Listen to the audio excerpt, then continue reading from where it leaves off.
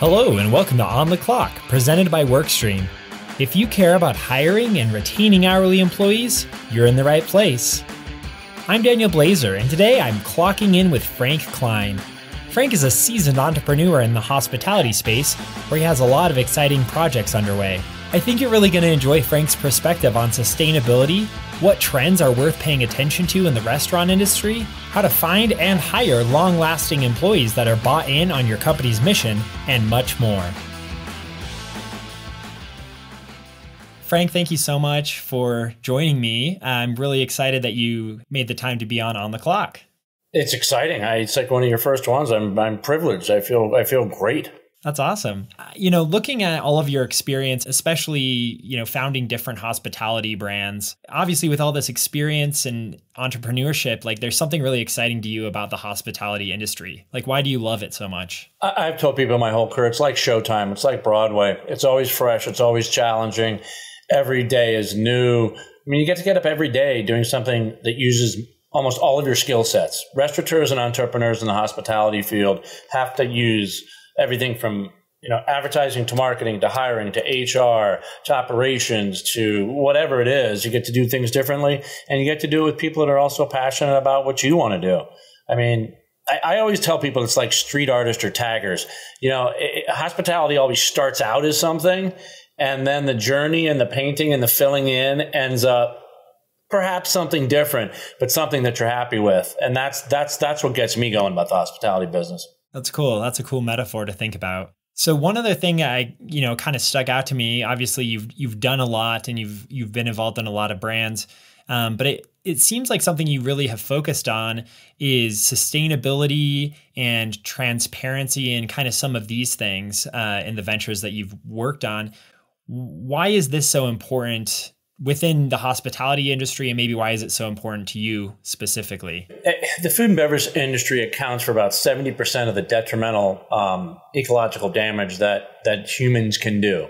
Wow. And I'll stay clear. I'm not a hippie in any way, shape, or form, but I do believe in sustainability. I believe in being able to do things for a profit with sustainability and also an eco-conscious and a social conscious in mind. And I think it's extremely important. It's getting more to be the norm, but whenever we do a concept and we only work with clients that have an eco sense first, whether it's regenerative agriculture or whether it's about landfill diversion rates, or whether it's using eco-friendly products that are post-consumer recycled, or not using produce out of season. There's so many different layers that are sustainability and eco-friendliness. We also did a lot of work on the National Park Service. One of our clients was the first person to not use bottled water in a national park, and that was in Muir Woods. Because we simply said to the rangers, what are your biggest pet peeves? And they said straws, straw wrappers, bottles, and bottle caps. So we were able to eliminate those and still make a very good profit for the client and kind of change the course and trajectory of a lot of different concessionaires. And I think that's really important. And let me give you one example. Last week, I reached out for a new project we're working on to two different people I really respect in the industry. And I asked the same question. I need to be printing paper and I need to be printing some boxes for a brand. The first answer was, we can get those made on the other side of the world, and it's cheap, it's easy, etc. The other answer was, Frank, we have post-consumer products that get eco-friendly printed in Dallas, Texas, and papers made in the U.S. Now, that's not a nationalistic thing as much as it is an eco-friendly, less fossil fuels, and more eco-friendliness. So you can see both sides of the spectrum from people that are very experienced in the industry. And you can probably guess which one we're going to go with. But yeah. Yeah. That's really cool. I definitely, like you said, I feel like there has been a shift, especially, last 4 or 5 years, it seems like, where more people care about that sort of thing. A lot of people, maybe 20 years ago, it was just kind of not on very many people's radar. So I think it's cool to prioritize that. And it's cool that there are more options to do things sustainably or locally. Kind of talking about some of these trends and kind of the way the hospitality industry has evolved. What do you think is maybe the next trend? And maybe it is the sustainability and transparency, like you're saying, but what other kind of trends do you foresee in the near future? Well, I definitely like what you said about sustainability, that there's more options and there's more consumers pushing that they want restaurants and bars and everybody to be more eco-friendly. And then there's more options. We always were blessed to open up fine dining and fast casuals in the Bay Area 10 to 15 years ago. And it was easier for us to find those products. And it was easier to find recycled and landfill diversion items and whatever we put the food in. And now that's one of the biggest trends right now. People want to know, like, how, are you recycling? Are you using sustainable items? Are you using local farms? Are you supporting local communities? I think local is really big. Sustainability is really big. And those are going to stay. People want to support locals, and they want to know that what you're doing is at least consciously making a better effort to be more sustainable.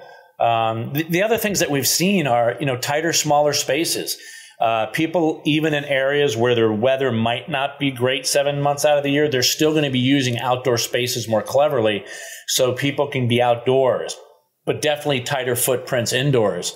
And then the tech sector, of course, which you guys are involved in, which is extremely important. Real quick, kind of talking about, this continued local trend that you mentioned. A lot of existing WorkStream customers, we have restaurant groups and we have franchisors, and, we kind of have some people that might be in a position where they can make a difference in some of the supply chain stuff.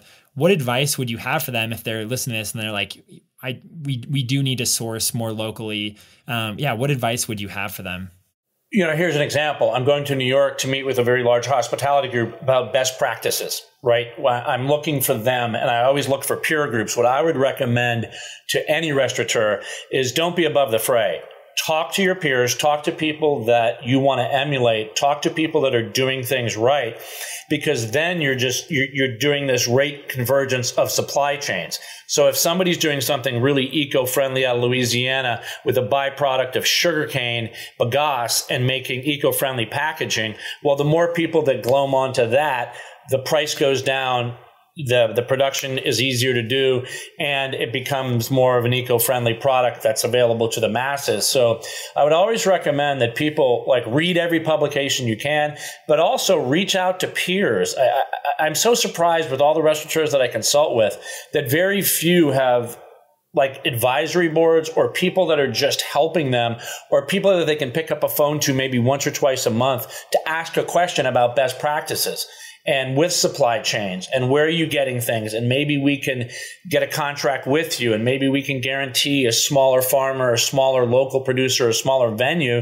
Together, we can help smaller vendors out. So my biggest advice is check out who you think is doing it right, ask for help, ask for resources, and don't think you're above the fray. There's so many wonderful people out there and so many wonderful organizations you can ask and just sit peer to peer and find those best practices, and then lead you to supply chains and lead you to being more eco-friendly and lead you to having the best product you can possibly have.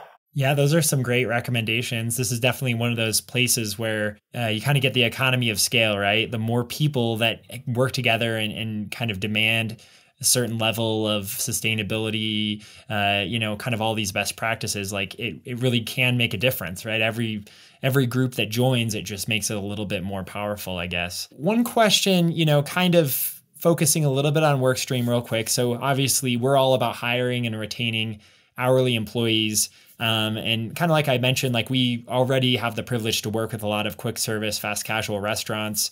For those, that have been kind of feeling this labor crunch within the restaurant space, what advice would you give them? I'm sure that you've hired a lot of people for all the different ventures that you've had. Well, I would say that first impressions matter. So everything you need to do in the aura and public face of your company needs to funnel to your vision and culture. So we long ago, specifically with Asian Box and with our clients with FK Restaurants, we've always made sure that the website, the ads, the first approach, everything is like a seamless kind of branding of your ethos, your culture, and your best foot forward. I think sometimes people are in such a rush to hire people that they don't do the onboarding processes. And hiring is different than onboarding is different than training. There's multiple steps to that process to make sure that the right people get funneled through to your company. But everything that you do is trying to attract the person that you want, right? When you're going to go on a dating site, you're going to say what your interests are and try to match those with other people's interests. Luckily, I've been married for 25 years, so I haven't done that recently. But that's what it is. You've got to make sure that you're hiring the believers in your company. And what I would really recommend people do is follow that advice. But then also, I would pay a smaller team more than have non-believers on your team that need to be worked out, and focus on core hours. Lose your shoulder hours that you need to be open from 10 to 11 in the morning, maybe, and 9 to 10 at night, so you can give your quality of life to your strongest people. Run a lean, mean team that's paid well, and make sure they have a quality and a balance of life. Even if that means shutting off some hours, your revenues are still going to be there because you're going to have a happier and a stronger staff. There's great people out there that are just not the right fit for your company. And you need to have strong management that can weed them out if they're a wrong hire or stop them from getting in the door. There's a lot of great people out there that just aren't the right fit for your business. Don't hire warm bodies. I think it's interesting, the term that you used, true believers or something like that. And maybe that's especially pertinent with some of the goals that we've already talked about that you have, right? You want to hire somebody that does care about a mission-focused company. Well, ideally, the people you hire, that should matter to them too. How do you kind of find those people? I mean, like you said, there can be good people that maybe aren't the best fit. So how have you personally found, like, what is one way that you can kind of sort through this person is good, but maybe they're just still not the right fit? Doing everything we talked about is making sure that the forward face of your company is something that somebody wants to work for. If you keep on reiterating that you're all about sustainability, eco-friendliness, social consciousness, and about treating people right, work balance, you'll find those people coming to you. The average at Asian Box, the average general manager tenureship, except for the 2 new stores we opened this year, are almost 4 to 5 years. And so I would say, don't think you're going to change the ship right away, but I would encourage every company to meet with all your staff once a week and say, we know there's a labor problem. We know there's a labor shortage. What do you guys recommend? What do you think? Get ideas from the people within your own company, and you'll really be surprised about how you can let other people shine. And that's what I recommend, is keep your core and grow your core out as a mushroom by giving somebody that maybe doesn't usually get a voice in your company, give them a voice. Listen to people that have stuck with you because they believe in you and they believe in your company, and they obviously believe in how you're comporting yourself. Pay is not the only thing, about time off, about hours, about flexibility and schedule. People forget when it gets stressful to talk to your core people. Talk to your core people and then figure out what makes them tick, and then hire people of the same ilk. At Asian Box, we have a multiple interview process to make sure people are giving consistent answers, right? It's the 1, 2, 3 approach, asking virtually the same questions, maybe in a different way, just to make sure. There's great people that aren't a right fit for your company. Hire the people that are great fits for your company. And I think by learning more about your current staff, I think you can actually get your profile of your ideal staff. And then your staff, by including them, I really believe they will help you find the right people, because no one right now wants to work with the person that's not going to show up, that's going to be late, that's going to have the drama every day. People, it's so hard to work in the restaurant business right now. At any stage, they're going to help you get people that are like, yeah, I have my best friend, but they're not a right fit here. But my best friend's cousin, now damn, I would hire them in a second. I drive my wife crazy as I go around and eat out around where I am and where I travel. And I go, oh my gosh, I'd hire that person in a second. You can tell right away. And so it's kind of funny, but that's my long-winded answer about look within. There was an old saying on Silicon Valley, one of my favorite shows was, look within, Richard, look within. Look inside your company and find your best people and find why they're there and why they stick around, and have them help you. I think that's phenomenal advice, and definitely applies to a lot of companies, right? But especially kind of in the hospitality space, that makes a lot of sense. I'm kind of looking at the questions I had. I think that kind of we've gone through most of those, but I wanted to give you the chance, like if you want to kind of maybe leave one like final takeaway, or also kind of talk about, what of your mini projects is at the top of your mind right now that you'd want people to check out. Well, I appreciate that. So the shameless plug is we're launching Fairfield's Rum, which was a transparently sustainable made rum. It's made from products all around the Americas. We trademarked Rum of the Americas. It's a great silver rum that people are going to learn how to drink rum like a tequila. Just sit down over ice with a simple garnish. That'll be launching in multiple states in a couple weeks. And we're really, really passionate about that project. We're also in stealth mode on a Mexican startup that we're very passionate about. However, what I'd leave people with is hiring, and I'll give WorkStream a plug. The more technology and more tools you can have to utilize to take the time off, so the people in the front of the house can be in the front of the house and the people in the back of the house can nurture people in the front of the house from a management standpoint, the better. Technology is your friend, and you can't be too old school and say it doesn't matter. Technology and hiring, onboarding, training is massively important right now because it gives you the time and ability to focus on face-to-face consumer. Thank you so much, Frank. It's been great chatting with you. Hey, thanks for the opportunity. It was great.